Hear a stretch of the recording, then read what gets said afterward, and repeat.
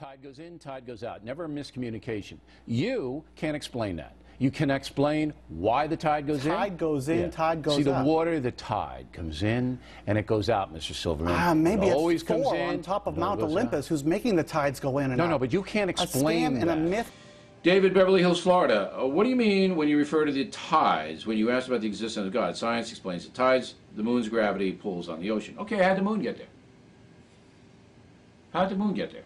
For decades, the leading theory on how the moon formed has been the giant impact hypothesis, sometimes called the Big Splat. The idea is that Earth was struck by a Mars-sized planet back in the early days of the solar system. The impact caused debris to be scattered into space near Earth, which eventually formed the moon. A writer for Discover magazine describes the impact, saying it reduced the Earth to a bleeding molten gob of star stuff, leaking like a junior mint shot by an air rifle. But there are some problems with the theory. Scientists have had a tough time figuring out exactly how the impact might have played out. Computer simulations show the moon should be made mostly out of material from the other planet. That means moon rocks and Earth rocks should be different. But they aren't. In fact, moon rocks and Earth rocks are virtually identical. For decades, scientists have been unable to reconcile those two facts. Until now. Two papers published in Science this week both showed the impact could work if the early Earth was spinning much faster when it happened. In one of the models, a smaller object hits an Earth that's spinning so fast it has a 2.5-hour day. This simulation shows how the right mix of debris would be thrown into space.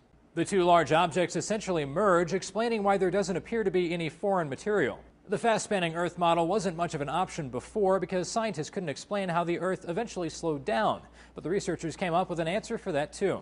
A new scientist explains the mechanism involves gravitational tugs by the sun on the moon that in turn allow the moon to steal momentum from the Earth, slowing it more aggressively.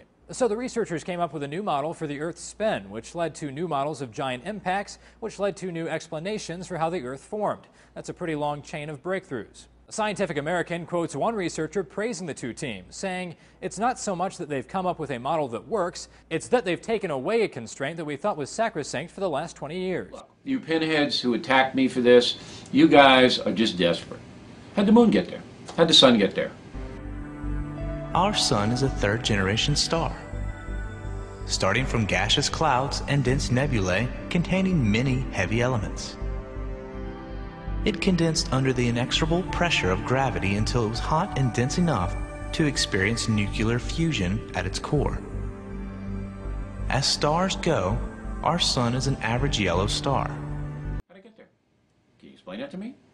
How come we have that and Mars doesn't have it? Venus doesn't have it. How come? Why not?